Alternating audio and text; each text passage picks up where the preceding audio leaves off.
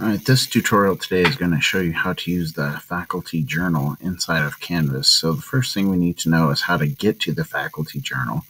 So you can see this is the people that are listed in my Sandbox class. You can see I have the people tab open right here. Here's all the different people that are in here, and I'll just go to Janessa because she's my guinea pig for these classes. So if we come over here, this is kind of some of the analytics that you see.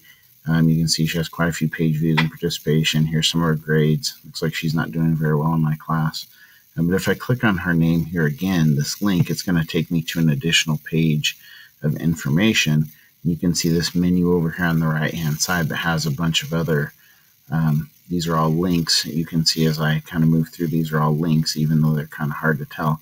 But I'm going to go ahead and click on the faculty journal. Currently, she doesn't have anything in here. So I can just go ahead and create a new entry.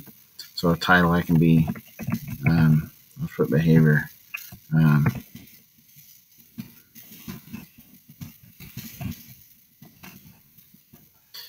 So I can just leave that, and then all you gotta do is hit create entry, and there you can see.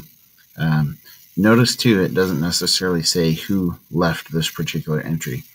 So if you were using this, keep in mind all teachers can see this. So if you were using this as a school-wide place to kind of document behavior issues, or maybe there's just some things from time to time, like time on task, or behavior management issues, or is our kids doing their homework, or things like that. So if you were using this to track certain student behaviors, or just any kind of information that you would want to know about particular students, this is certainly a place to do it. But you might also include who put the information in there. So maybe you might leave your initials or your name or something to that effect, so you can know who put that in there. And obviously this would just keep a running record. So if I just make another one, you just put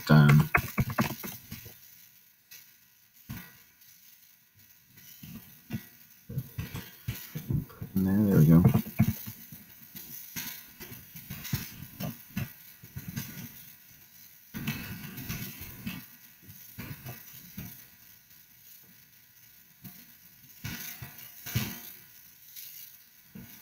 Okay, so there you can kind of see that way it's noted that I'm the one that left that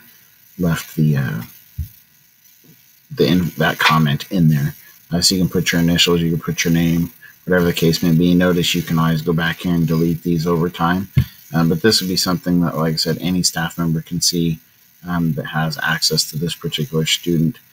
So this is a way that you can kind of keep track of certain student anecdotal evidence. And like I said, this is not available for the students to see as well. So that is how you use the faculty journal and how you post a faculty journal entry.